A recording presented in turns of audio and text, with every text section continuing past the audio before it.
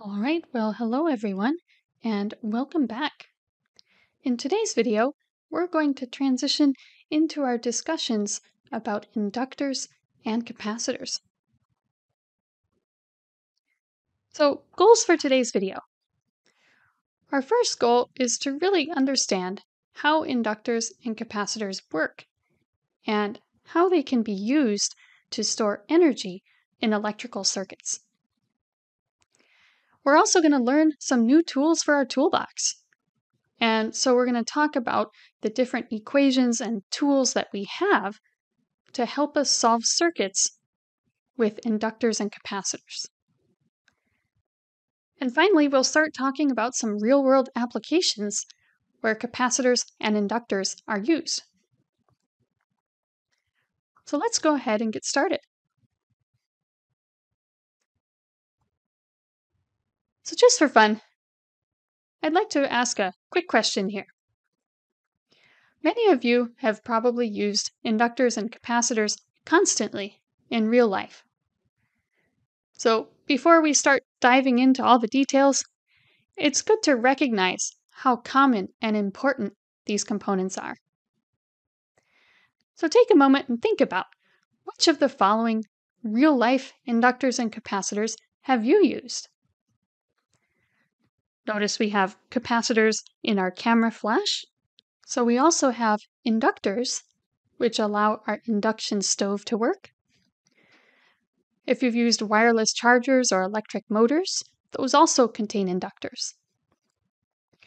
And many of us have electrical devices with buttons and touchscreens, and those also leverage capacitors.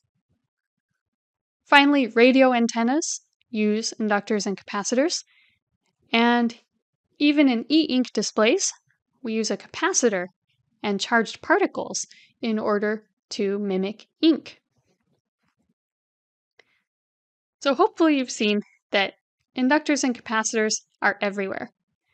And as we go through today's video and discuss them, keep this in mind. Think of all the important uses that inductors and capacitors have. Even if you don't end up becoming an electrical engineer, you're probably still going to run into situations where it's useful to know about inductors and capacitors.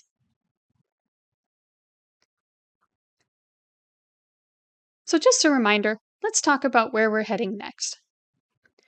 We've filled our toolbox with lots of equations for DC circuits, and so in the next few lectures, we're going to start adding more components to our circuits to make them more interesting. Because the truth is, most real-life circuits also contain things like capacitors, inductors, and AC sources. So let's go ahead and today focus on learning more about inductors and capacitors.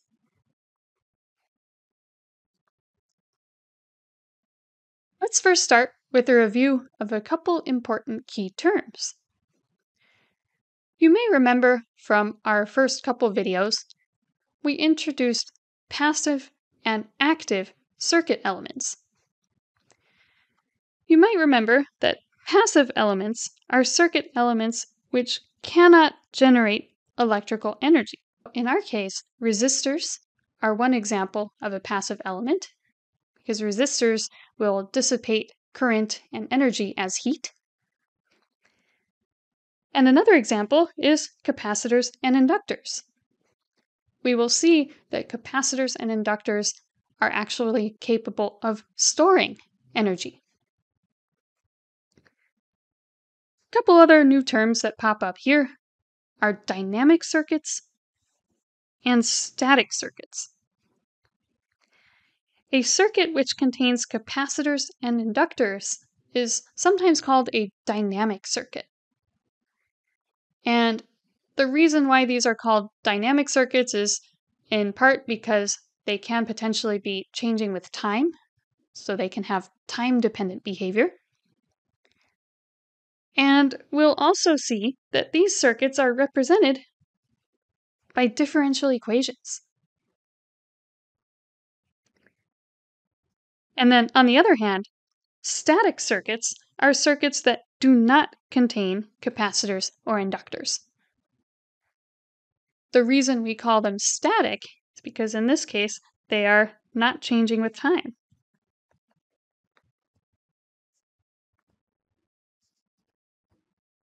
Whereas dynamic, of course, is changing with time.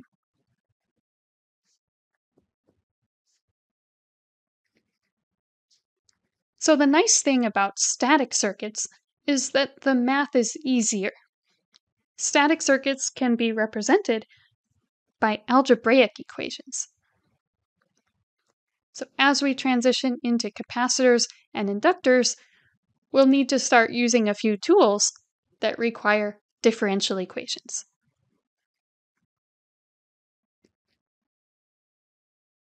We got a couple more new key terms to introduce here, and these are transient and steady state.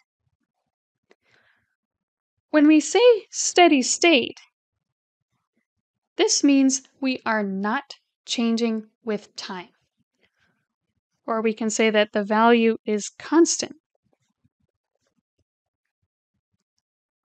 Value is constant over time. However, if we happen to have transient behavior, this means that we are changing with time. And just as an example of this, we could see that a capacitor will show initially transient behavior when it's charging, and once the capacitor has fully charged, we will reach a steady state, and we will have some constant voltage on our capacitor. Graphically, you can see here that the steady state part of this plot, maybe this is the voltage of our capacitor. The steady state part of our graph is where we are not changing with time.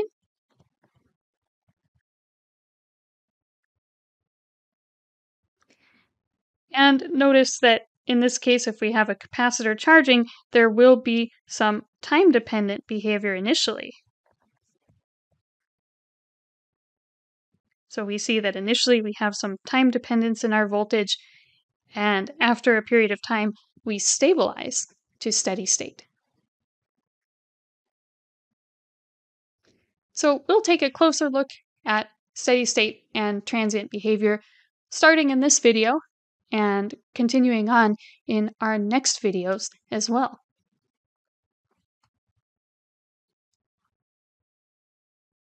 So for those of you who like the water analogy, here's another way to look at transient and steady state behavior. So initially, if we have a still pool of water, so we have some water that is undisturbed,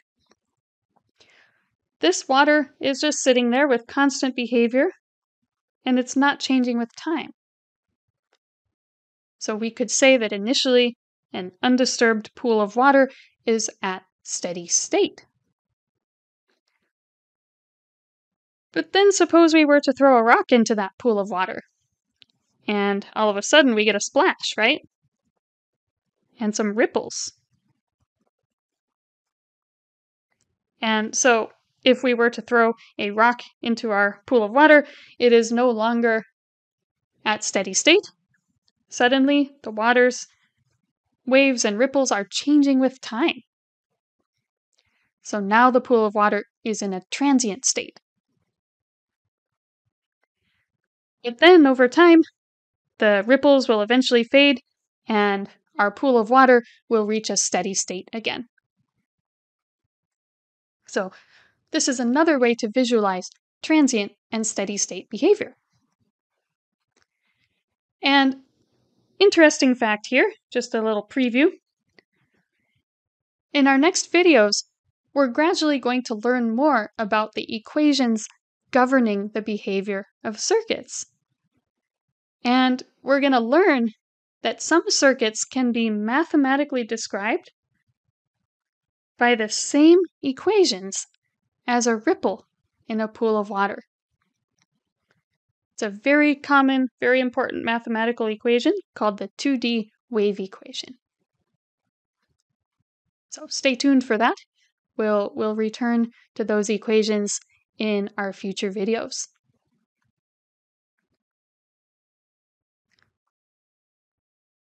There's one more important thing we want to point out before we jump in to our capacitors, and that is notation. Many circuits textbooks, including ours, often write initial conditions like this. So here this is our voltage at time t equals 0 with a plus and t equals 0 with a minus. So that might seem a little funny. So you want to think about this notation in terms of before and after some disturbance, where the time just before t equals 0 is called t equals 0 minus, and the time just after t equals 0 is called t equals 0 plus. Think about times when you might be like flipping a switch, right? Like initially at t equals 0 minus, maybe your circuit is powered off, you have 0 volts. So maybe initially our voltage is 0, but then maybe at time t equals 0, you flip the switch and you have some new voltage after.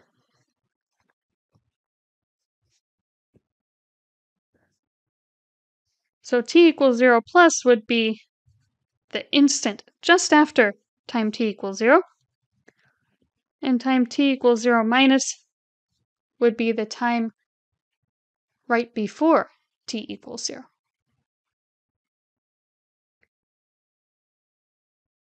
So this might seem a little bit strange because the time between 0 minus and 0 plus is infinitely small. The reason we use this notation is because it allows us to emphasize that some parameters, like capacitor voltage and inductor current,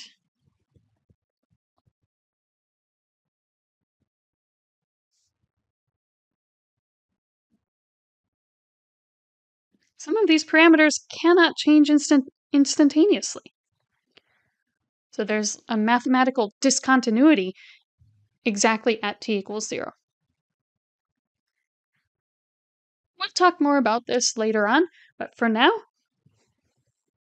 please be aware of this notation because it is very commonly used when we work with steady state and transient circuits.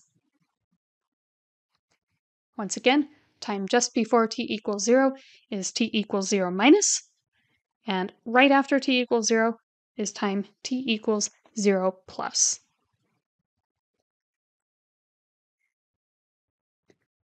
All right, so let's go ahead and transition now to capacitors. Capacitors are very important circuit components, and as we mentioned before, they are passive components. And often they're made using two parallel plates.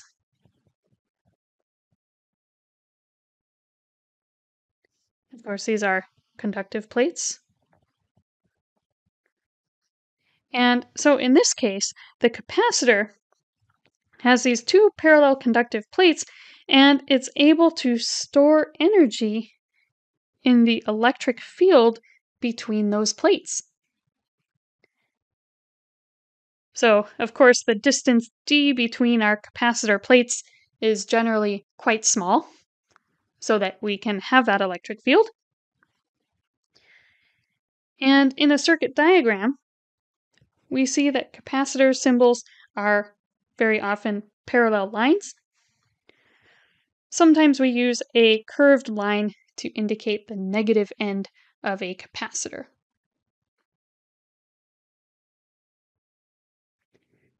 So if you've done any work with capacitors before, you might remember how capacitors can be charged and discharged. So initially, if we attach a voltage source and apply some voltage difference across our capacitor, what ends up happening is we deposit positive charge on one plate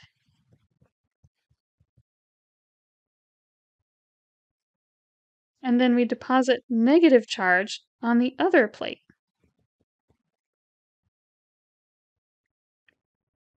And so basically what happens is we apply that voltage, we give the charge time to accumulate on either plate. That process is called charging the capacitor. And then sometimes in our circuit, we decide that we want to remove that voltage source. So if we were to remove the voltage source,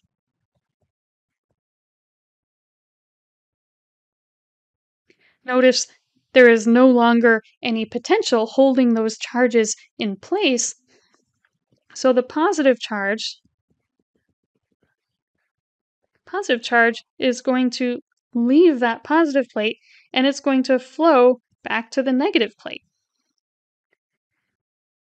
So when we discharge the capacitor, we are allowing the charge that had accumulated on those plates to basically spread back out and flow from positive plate to negative plate.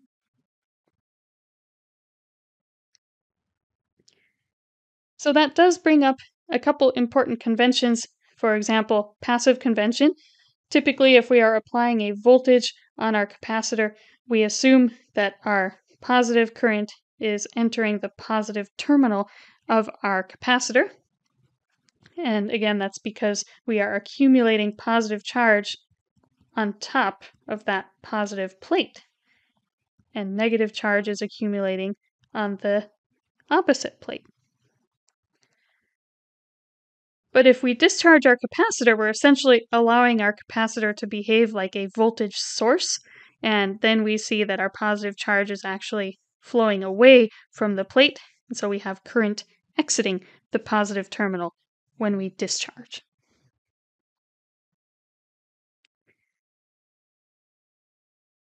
All right, so the next thing you might be wondering is, okay, well, how much charge can we actually store in a capacitor? And the quantity that helps us determine that is capacitance. Whenever I see the word capacitance, I think of the word capacity. And of course, capacity means how much space there is, or how much space there is to store stuff.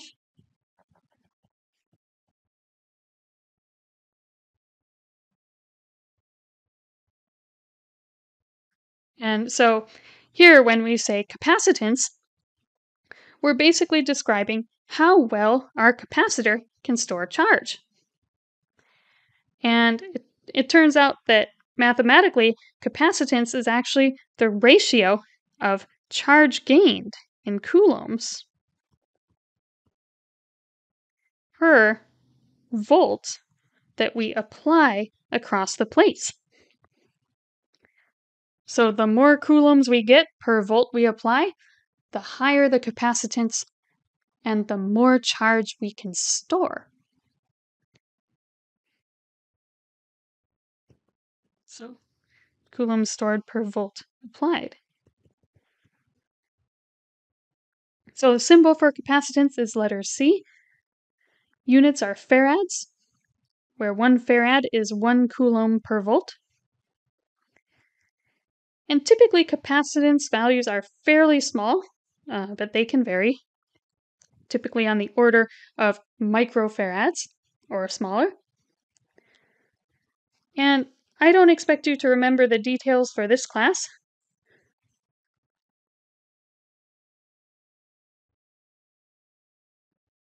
But again, if you're curious where capacitance comes from, capacitance actually comes from the material properties and geometry of our plates. So, we look at basically how well the material between our plates holds charge, and there's also some area and distance dependence. So depending on the material we're working with and the geometry of our capacitor, we can get a specified capacitance value.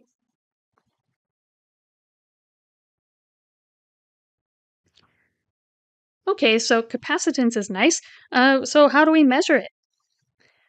So typically, when we work with capacitors, they're categorized or classified by the material that we use between the plates. That's this dielectric.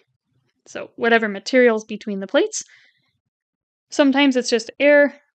Sometimes there's electrolytes, ceramic, other materials. And most capacitors are unpolarized, meaning it doesn't matter which plate receives the charge.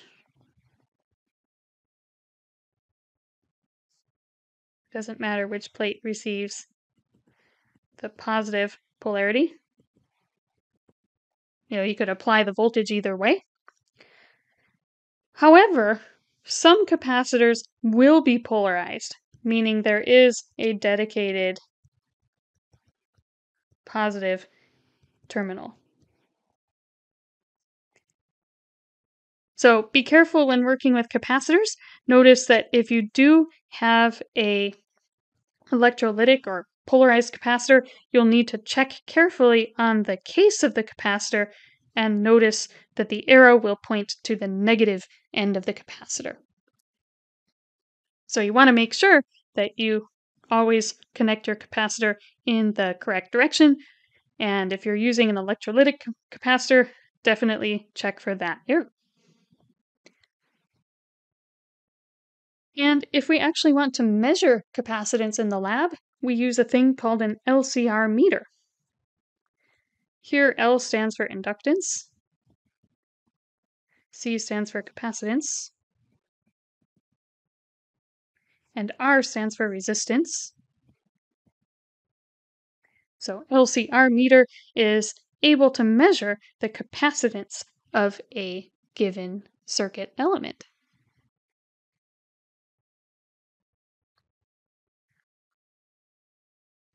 All right, so now that we've introduced capacitors, let's learn about our new capacitor tools that we'll use for the next part of the class.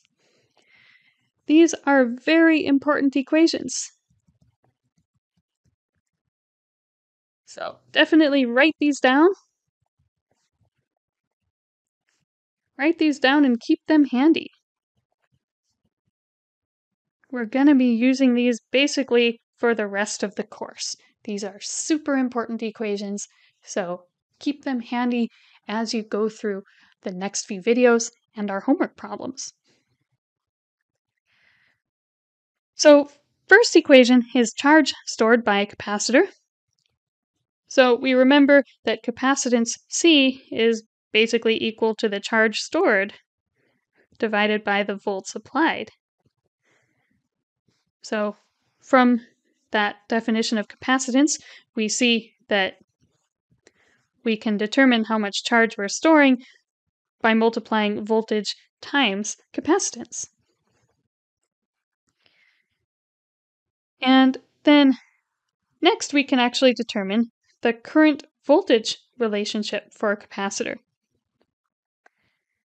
You might be thinking, well, where did this come from? Well, if we know that Q is CV of t, if we take the time derivative,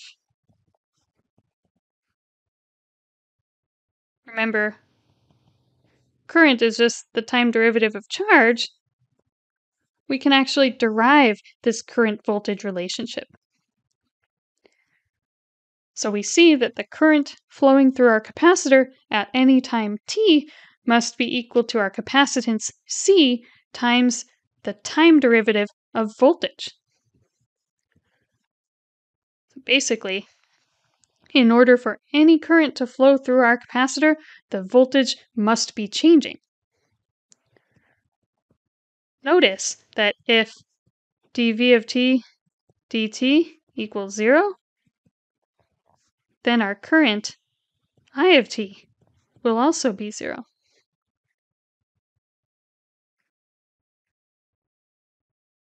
All right, so that's a nice equation. Suppose we want to find voltage.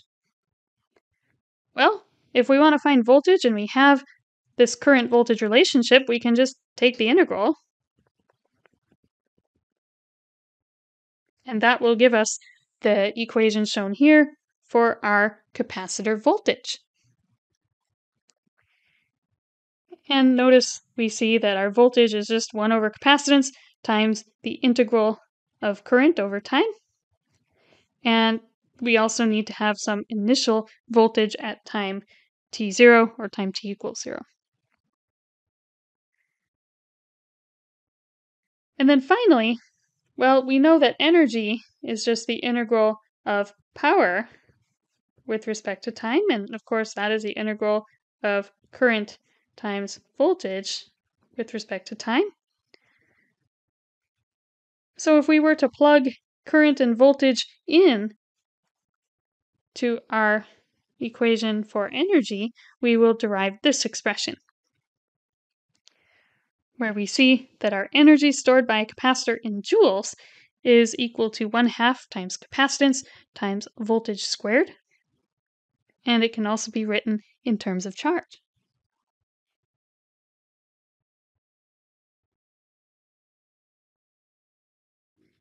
So these are really important equations. Make sure you remember how to use these, and remember the units down here. So lastly, be careful of units, because sometimes we can accidentally get units mixed up. Especially be careful of millifarads, which is 10 to the minus 3rd farads, and then of course also microfarads is 10 to the minus 6 farads. And also, of course, just be careful when dividing. If you're trying to calculate capacitance, make sure you divide coulombs by volts. So just pay attention to units as you work with these equations.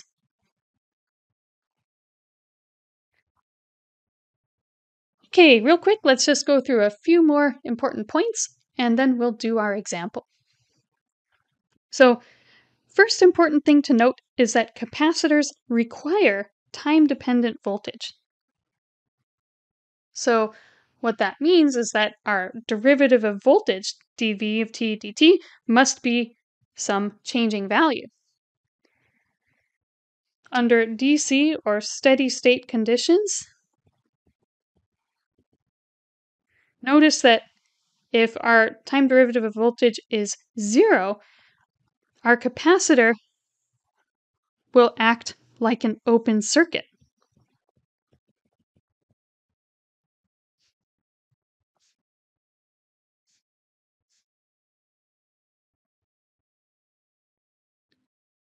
So at steady state, the current through a capacitor is 0.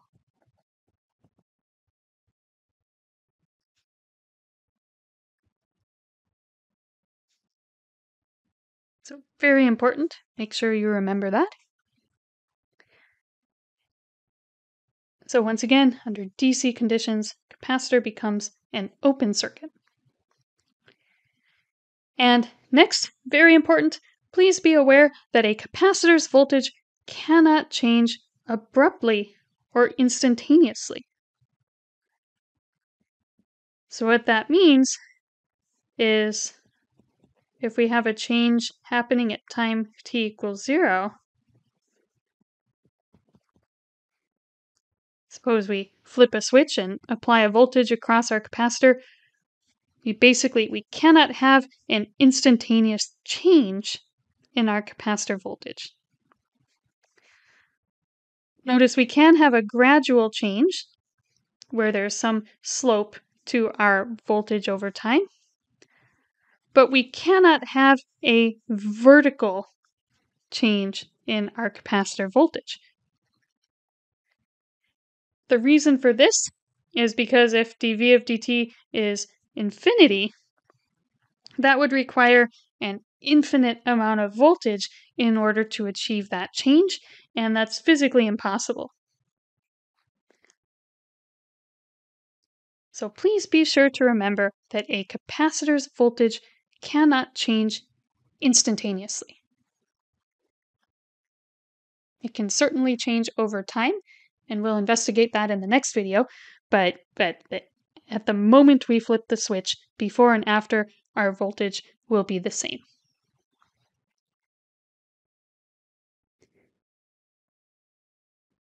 All right, let's do a couple quick examples of capacitor calculations before we move on. First example. Suppose we have a 10 millifarad capacitor and we charge it to 100 volts.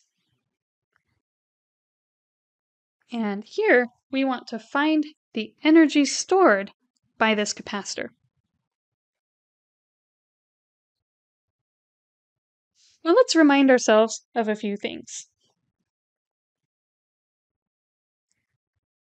Let's first be careful of our units.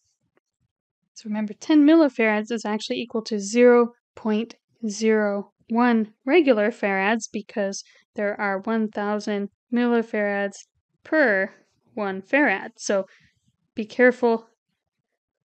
Make sure you don't accidentally miss the units there. And we also know from our toolbox, we know that our energy is going to be equal to 1/2 CV squared. Well, we know our voltage, we know our capacitance, so let's go ahead and substitute. So we substitute capacitance is 0.01 farads. We substitute voltage as 100 volts. And we determine that we have our energy is 1/2 times 0.01 times 100 squared. If we go ahead and crunch the math, that will give us 50 units here are joules. All right, so let's move on to our next example. And this example is very important. In particular, this example illustrates what I call the comparing coefficient method.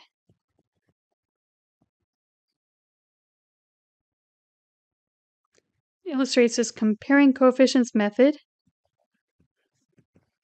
to help solve problems.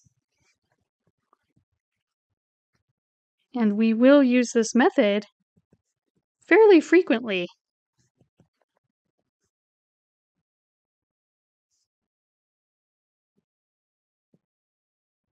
So definitely make sure you understand this method, and when you see it pop up, please definitely use that opportunity to practice. So let's give this example a try. We're told that we have a capacitor in this circuit, and we're given the input voltage and input current for time t is greater than 0. However, we do not know our capacitance C. So our task here is to determine our capacitance if we know the voltage and the current.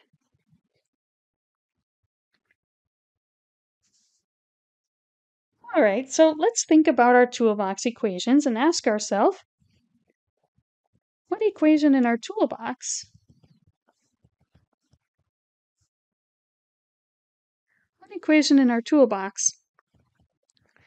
relates V of t, I of t, and C for a capacitor? Well, if you take a look in our toolbox equations, you may remember we have this one. That equation with the integral. So we know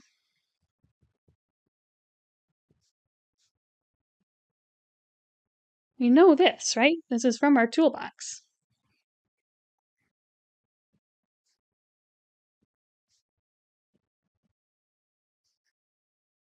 So our capacitor voltage capacitor voltage is equal to 1 over C times time integral of current dt plus V of 0. Well, if we look, we know we can find V of 0, and we know our voltage, so we can solve for C after substituting in the other values. So let's substitute I of t and V of t and find capacitance C.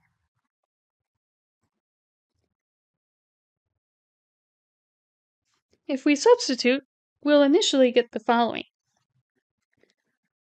We know V of t is 4 minus 1.25 e to the minus 1.2t. That is going to be equal to 1 over our capacitance times the time integral of I of t. I of t is that 3.75 e to the minus 1.2t dt. And then notice we have V0, or V of 0. Well, how do we find that? Well, we just plug in time t equals 0 to our voltage equation. So we'll say plus, our voltage is 4 minus 1.25 e to the minus 1.2 times 0. So notice, to find V of 0, plug in t equals 0 to V of t.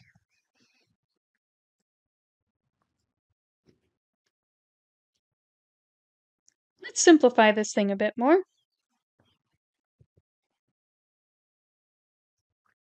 So on the left-hand side, we have 4 minus 1.25 e to the minus 1.2t. That is going to be equal to 1 over c times our integral. Well, the integral of e to the t is just e to the t, but we have that minus 1.2 coefficient, so we need to pull that out. So we'll end up with 3.75 divided by negative 1.2 times e to the minus 1.2t. All right, so at time t equals 0, we're going to subtract minus 3.75 over negative 1.2 e to the minus 1.2 times 0. That gives us our integral. And then we have plus 4 minus 1.25 e to the 0. So that's just 4 minus 1.25 here. E to the 0 is 1. So if we do that, we'll end up here with 4 minus 1.25. Let's simplify this just a little bit more. So if we simplify again, we've got 4 minus 1.25 e to the minus 1.2t. And notice in this case, we can simplify our integral expression just a little bit. All right, so after I simplify this top expression, I end up with 4 minus 1.25 e to the minus 1.2t equals 3.125 over c times e to the minus 1.2t, there's a negative sign there, plus 1, plus 2.75. So 2.75 comes from the 4 minus 1.25. To simplify further, I'm going to subtract 2.75 from both sides, and I'm going to rearrange these terms, basically trying to combine like terms and simplify further. So if I subtract 2.75 from both sides, my left-hand side will become 1.25 minus 1.25 e to the minus 1.2t. And my right-hand side will become 3.125 over c times 1 minus e to the minus 1.2t. And I can simplify this just a little further, and I will determine that 1.25 minus 1.25 e to the negative 1.2t is equal to 3.125 over c minus 3.125 over c e to the minus 1.2t.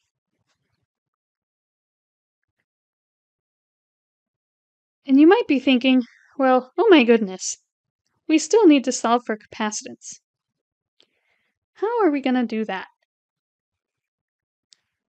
This is where I would like to introduce the comparing coefficients method.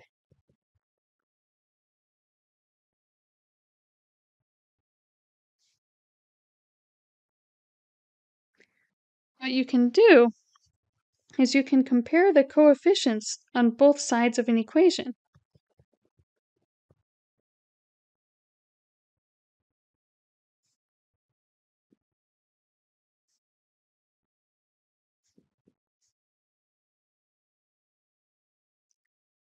For example, if I have a plus b e to the minus 1.2t equals c plus d e to the minus 1.2t,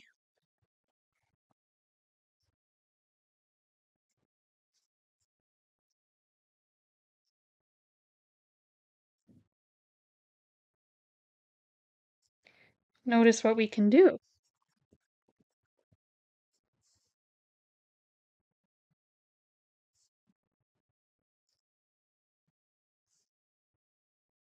We can show that a must equal c and b must equal d. So basically, we can use the coefficients in front of like terms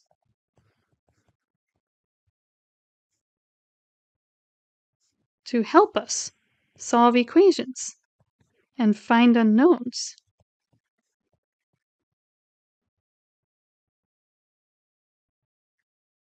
So this is a very helpful method. We will use this a lot, so definitely make sure you remember this.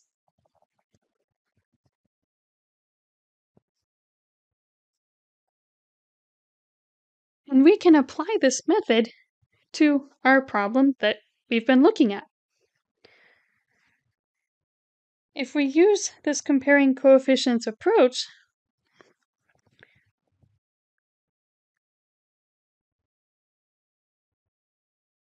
using comparing coefficients, we can compare our 1.25 constant with our 3.125 over c, and we can compare our 1.25 e to the minus 1.2t with 3.125 over c. So by comparing coefficients, we see that 1.25 is equal to 3.125 divided by c. So if we solve for c, we get that our capacitance is equal to 2.5 farads.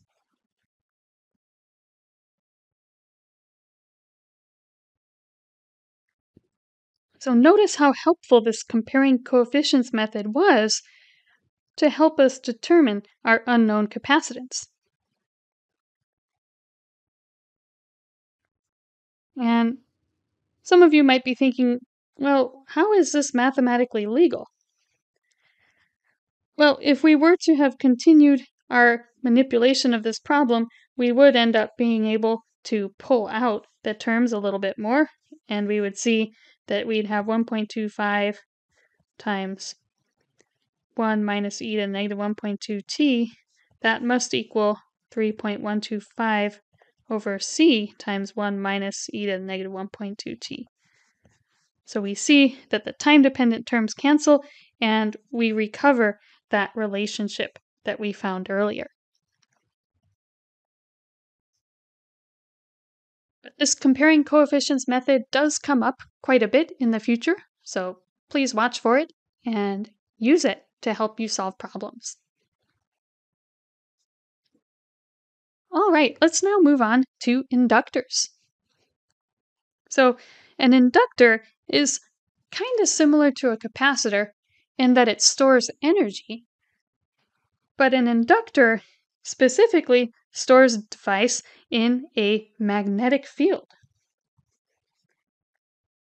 And inductors are also sometimes called coils, chokes, or reactors by other people, other books.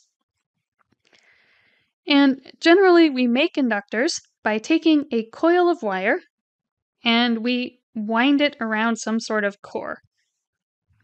And the core typically has some cross-sectional area A, and we wind the wire n times around that core with a total length of L. And you may remember from physics class that if we apply some current through this wound coil, we can generate a voltage. And so, of course, the symbol for an inductor will be a curly line. And generally, if our current is entering one end of that inductor, we assume the current enters the positive end of the inductor.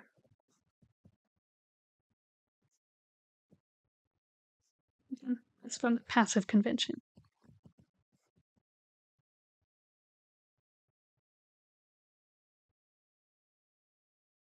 All right, so just like with capacitors, in inductors, we also like to think about how much energy could we store in this thing. And for inductors, inductance is the quantity that describes how well we can store energy. So when you see inductance, you may want to think of induce or influence.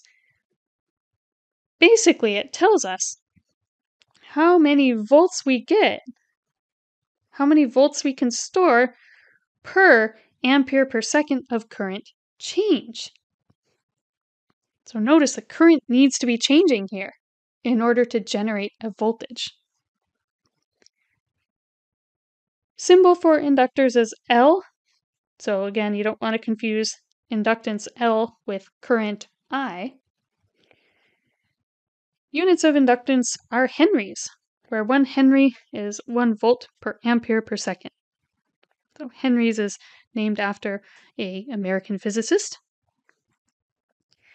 And typically, inductance is fairly small, so like millihenries approximately, but it can vary. And inductance physically, again, this is more for your information. I'm not going to ask you this on exams. Physically, inductance comes from the material properties of the coil. So we see it's related to our core properties, how much we've coiled our wire, the length of our wire, and our cross-sectional area. So basically, the higher the inductance of our coil, the more volts we can store in that coil. That's why we get volts per ampere per second as our henries units. And once again, here you do want to be careful of units. Just make sure when you're calculating with henries, pay attention to like millihenries, millivolts, milliamps. Just be careful to avoid unit conversion errors. So let's talk a little bit more about how we actually work with inductance. How do we measure it? Inductors are typically classified by the material that we use in that core. So it could be an air, iron, some sort of ceramic or composite material. And typically we assume that inductors follow the passive convention. So whatever end of the inductor the current is entering, we treat that as our positive end. And like with capacitors, we can use the LCR meter to measure inductance.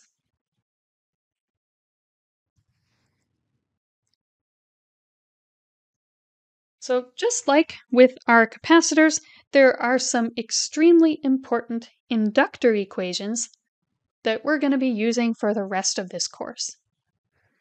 So please make sure you write these equations down.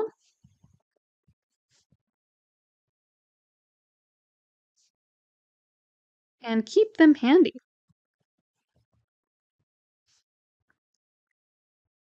These are really important equations that we are going to be using all semester long.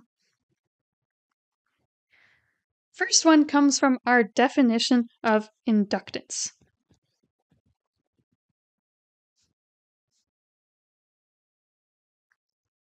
We know that inductance is how much voltage we can store per current per second that we are changing.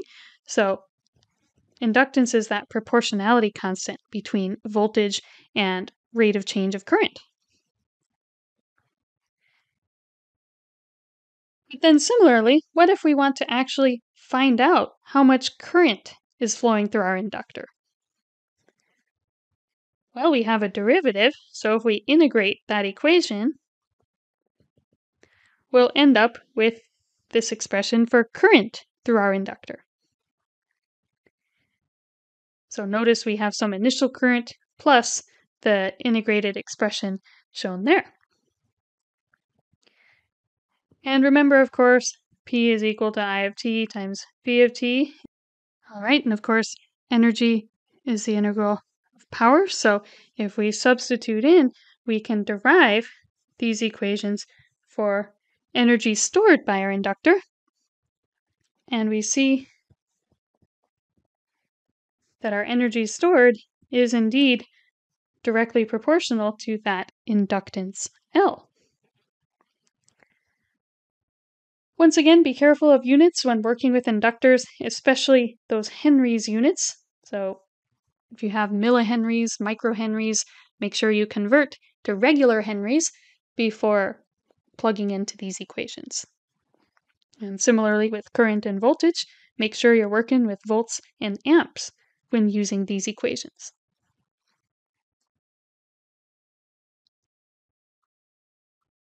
All right, couple more quick important things for inductors. First, notice that inductors require time-dependent current. Notice what happens if current is not changing with time. Under DC conditions, or constant current, also known as steady state, notice that an inductor will act like a short circuit because current is constant. And you'll remember that if voltage is L times di dt, our voltage of t is just going to be L times 0, or 0. So at steady state, an inductor behaves like a plain wire.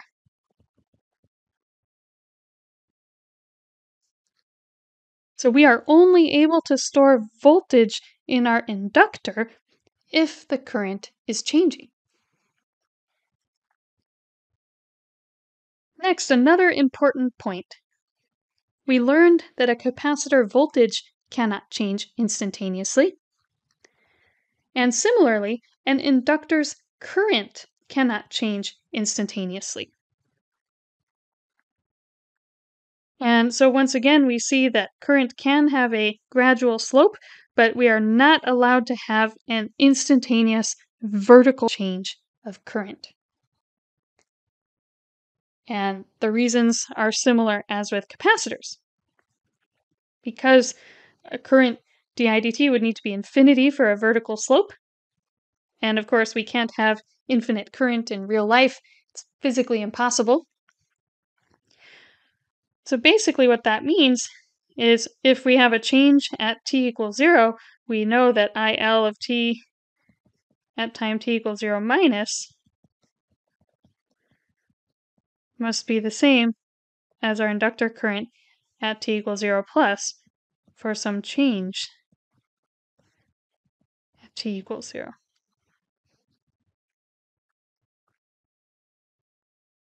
So of course, after the change is made for time t is greater than 0, our current might change, but at the instant a change happens at t equals 0, the current immediately before and immediately after that change will be the same.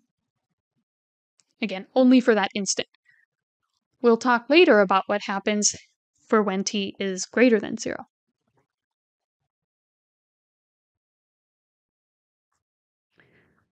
Let's try a quick example before we move on. Here we're being asked to determine the equations for power and energy stored in a 0.1 Henry inductor. And we are given the current and voltage through that inductor. We're also told we can assume that our current is 0 and our voltage is 0 when our time t is less than 0. All right, well, how would we find power? Okay, well, we know that power is just current times voltage. And what do you know? We know our current and voltage, so let's substitute.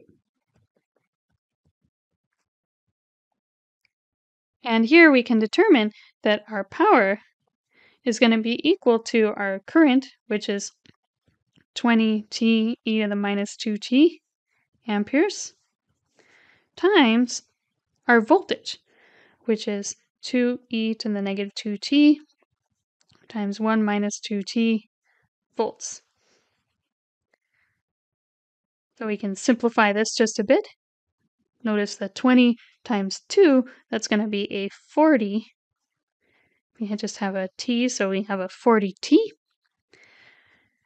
E to the minus 2t times e to the minus 2t will give us e to the minus 4t. And then we're left with the rest of our expression. So therefore our power is just going to be 40t e to the minus 4t times 1 minus 2t watts.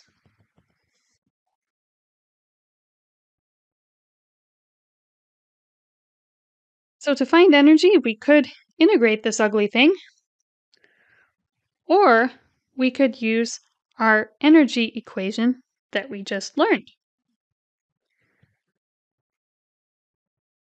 Let's remind ourselves about our toolbox equation. We know that our energy for an inductor is equal to 1/2 L times I of t squared. Here our inductance is just 0.1 henries, and we know our current I of t, so let's substitute.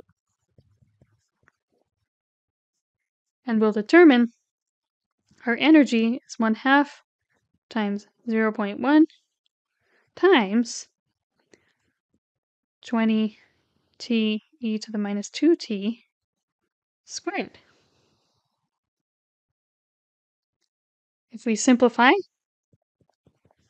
and square the things inside, we'll determine 20 squared is 400,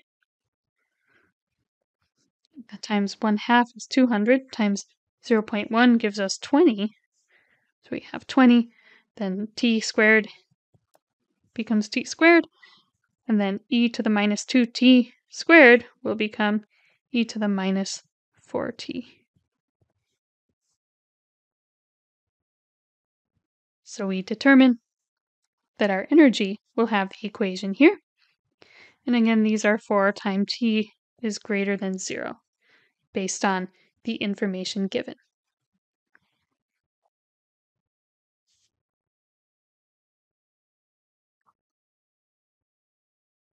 All right, so feel free to reach out if you have any questions about what we covered so far.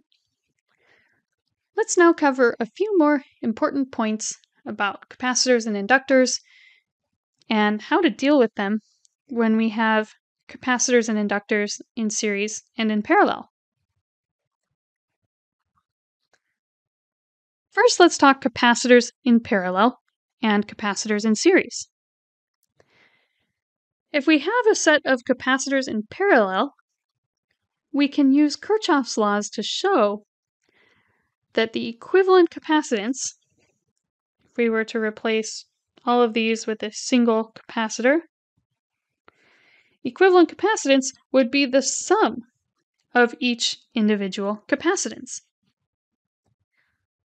So capacitors in parallel behave similar to resistors in series. And we can show by Kirchhoff's laws that if I have a bunch of capacitors in series and I want to replace with a single equivalent capacitor, the equivalent capacitance will be given by the reciprocal formula, which is similar to resistors in parallel. So just like with our capacitors and resistors, we can show that relation. Or if we have two capacitors in series, then we get the following. So this is a very nice shortcut.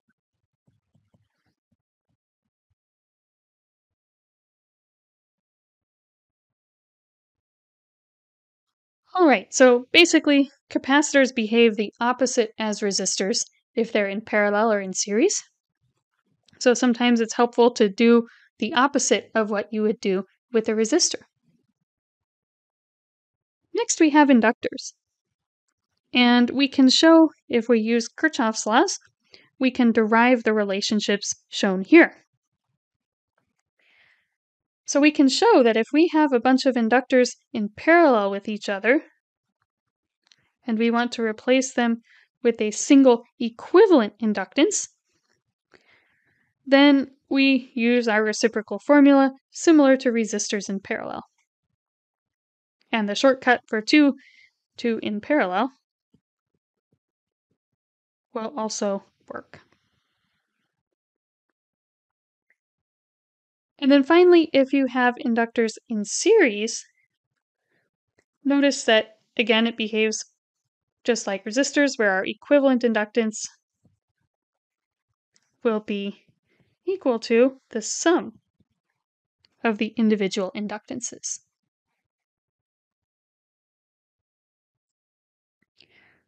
Let's do a quick example of this before we move on. Okay, so let's suppose that we have a bunch of capacitors as shown here. And we want to replace these 4 capacitors with a single equivalent capacitor. To do this, we need to use the reciprocal equation and the series equations that we covered previously. So let's go ahead and first start by combining the 12 millifarad and 4 millifarad capacitors. These are in series, so that means the equivalent capacitance will be given by the reciprocal. So I'll use my shortcut. I know that my equivalent capacitance is 12 times 4 over 12 plus 4 millifarads, which is equal to 48 over 16, or 3 millifarads. So that gives us a circuit that now contains just 3 capacitors.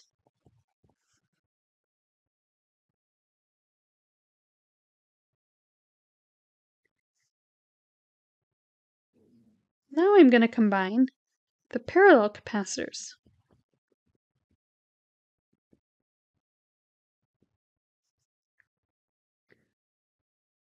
So I'm going to go ahead and combine my 9 millifarad and 3 millifarad. And to do that, I can just add them. So in this case, 9 millifarads plus 3 millifarads equals 12 millifarads.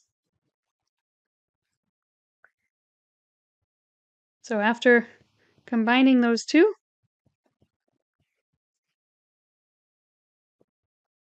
I'm left with a 6 millifarad and 12 millifarad capacitor in series.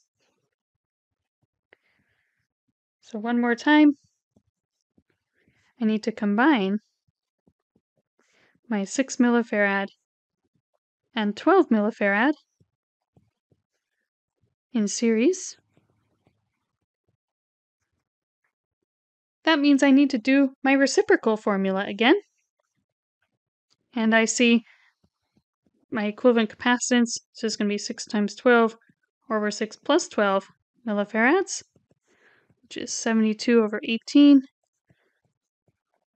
or 4 millifarads.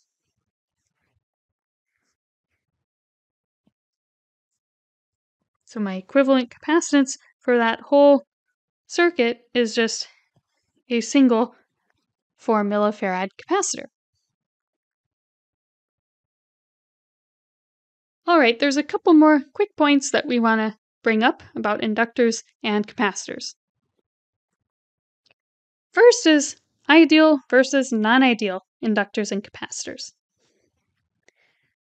Ideal capacitors are assumed to be two parallel plates with no resistance.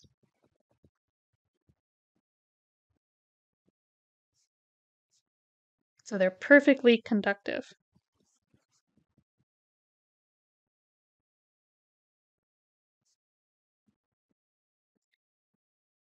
So in real life, a capacitor cannot have perfect conductivity.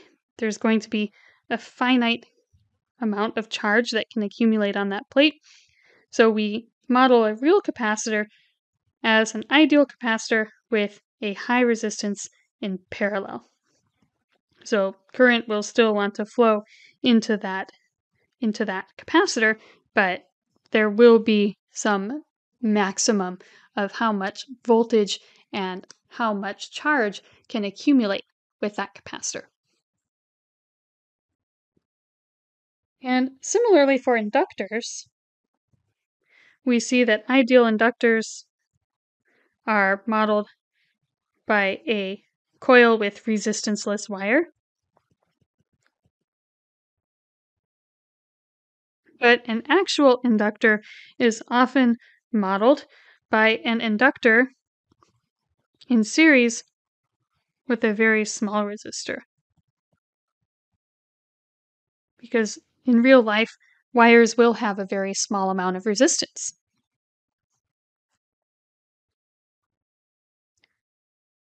All right, so real quick, let's finish up with a few more important points, specifically about time dependence of inductors and capacitors, and how to approach what we call switched circuits. So when we work with circuits that have inductors and capacitors, sometimes we need to solve problems where the circuit has a switch that is flipped on or off.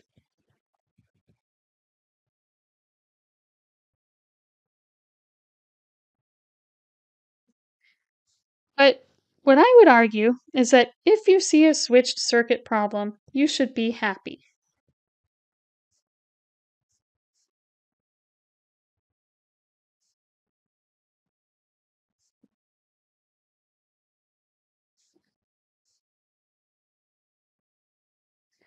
And the reason why you should be happy is because you're getting free information about how you should solve that problem. If you have a switched circuit problem, typically we assume that the switches have been in position for a long time.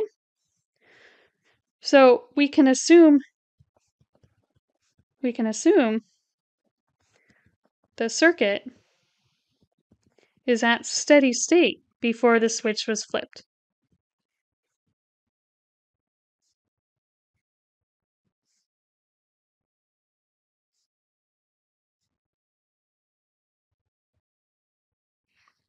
And of course, if we're at steady state, that means that inductors behave like shorts or plain wires. Capacitors behave like open circuits. So at steady state, the capacitor can be replaced with an open.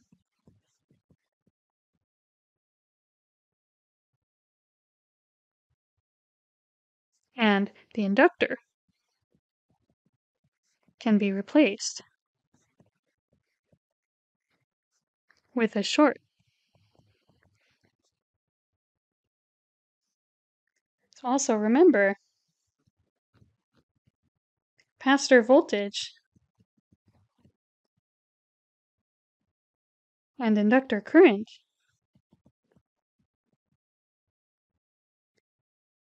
these can't change instantaneously.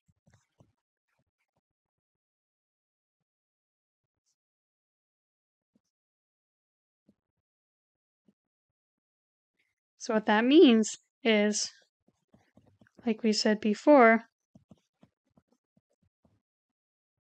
if we have a change at t equals 0, we can see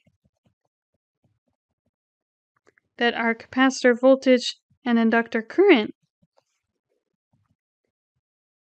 will be unchanged at the instant before and after a switch is flipped.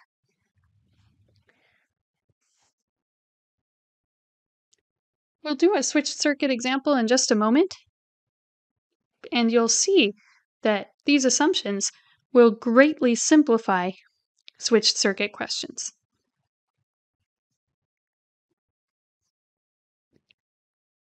All right, so real quick, before we do our switched circuit, I just wanted to bring up one other useful application where we use inductors and capacitors. And it turns out one common area where they're used in electronics is we can actually use capacitors to make op-amp circuits that can do integrals and derivatives. And so in this example, you see that these op-amp circuits can take some input voltage V of t, and by using a capacitor, we can take a derivative or an integral of our input voltage. So we'll return to this a bit later and see how capacitors can actually be incredibly useful, and inductors as well.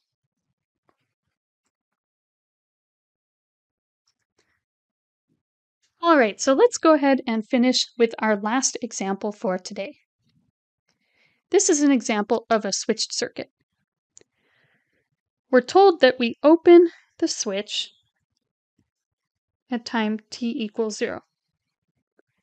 And our task is to determine the capacitor voltage and inductor current, that's Vc of t and IL of t,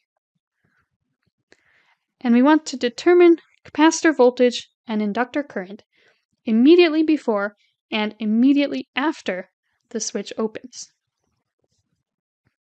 Since the switch is opened at time t equals 0, we need to find Vc of t and IL of t at time t equals 0 minus and t equals 0 plus.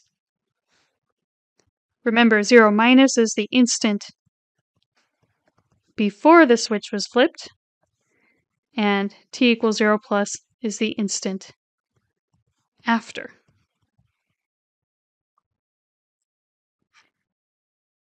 Well, you'll remember I told you that if you see a switched circuit, you should be happy. And the reason is we can make some assumptions to simplify this problem. Do you remember what those assumptions are? Let's briefly review. So the first thing that we're going to assume, first reason why we should be happy, is that we can assume that the circuit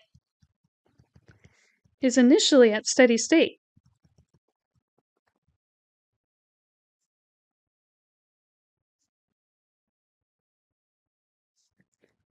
So initially we're at steady state until the switch is flipped.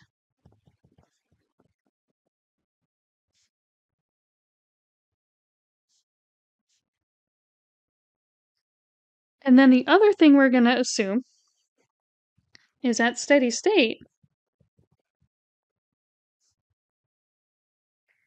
remember, our capacitor will behave like what? And an inductor will behave like something else. Remember, capacitor will behave like an open circuit at steady state, and an inductor will behave like a short. And finally, remember that Vc, which is our capacitor voltage, and IL, which is our inductor current, these can't change instantaneously.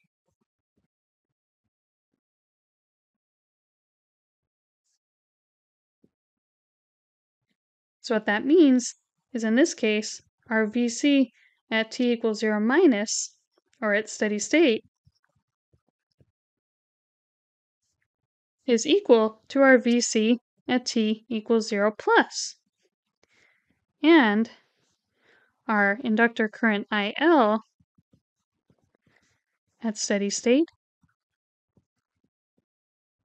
or at t equals 0 minus, is going to be equal to our IL after the switch is flipped.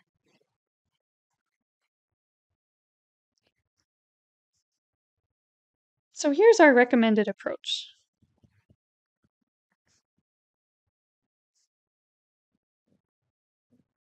We want to draw the circuit at steady state.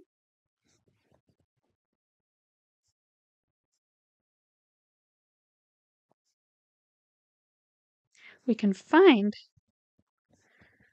our IL of t and Vc of t at t equals 0 minus.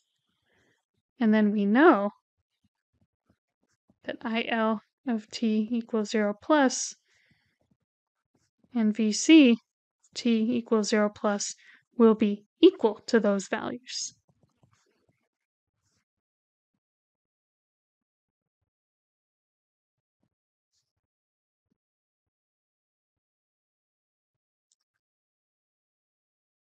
So this question's actually pretty straightforward. Let's draw our circuit at steady state and see what we get. So at steady state,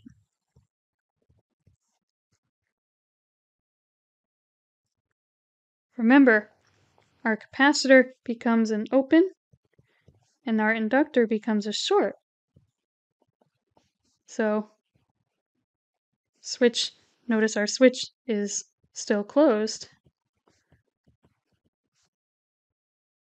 because we're at t equals 0 minus. So our switch is closed. We have an open for our capacitor. And notice our inductor becomes a short.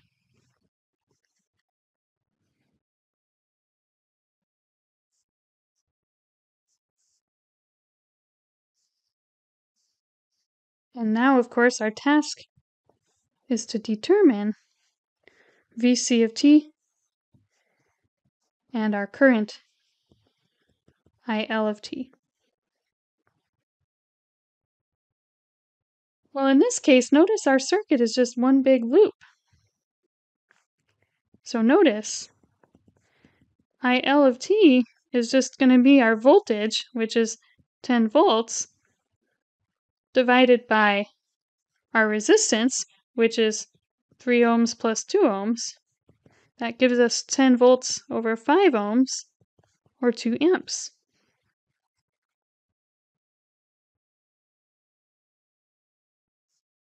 And next, notice Vc of t is going to be equal to the voltage across the 3 ohm resistor. So we could use voltage division or Ohm's law here.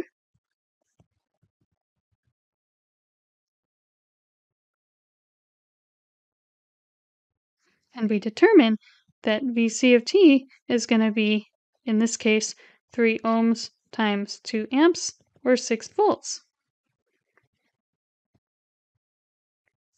And we know,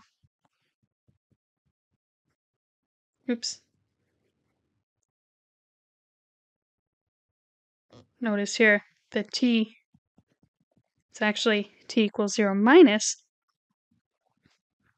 and here IL is at t equals 0 minus as well. We know that Vc at t equals 0 minus is equal to Vc at t equals 0 plus, and IL t equals 0 minus is equal to IL t equals 0 plus, because capacitor voltage and inductor current cannot change instantaneously. Therefore, Vc, we can write that these are equal. So our capacitor voltage will be 6 volts at both before and after a switch is flipped.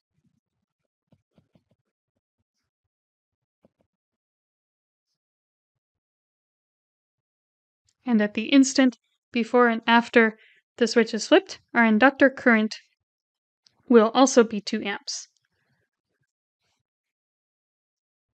So notice this is just for the instant after the switch is flipped. So notice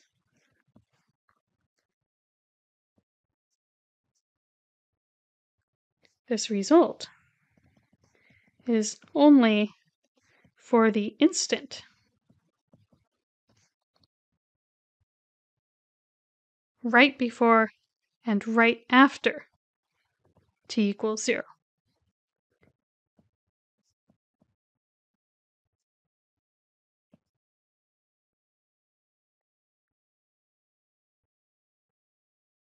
So, next video,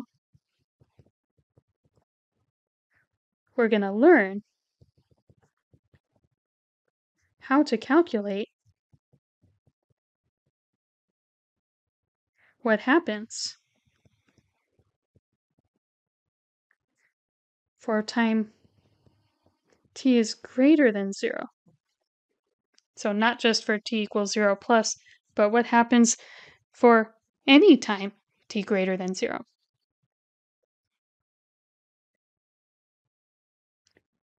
So for now, we've calculated the result for this problem right when we flip the switch.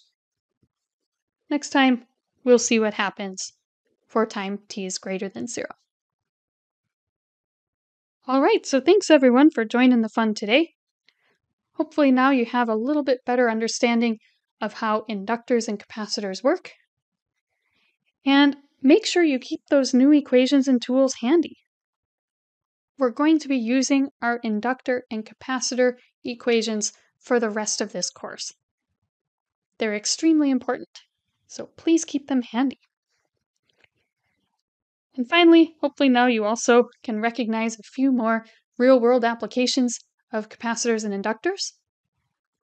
And next time, we're going to take a closer look at how to calculate the behavior over extended periods of time, not just at t equals 0 plus and t equals 0 minus. So thanks everyone, and we will see you in the next video.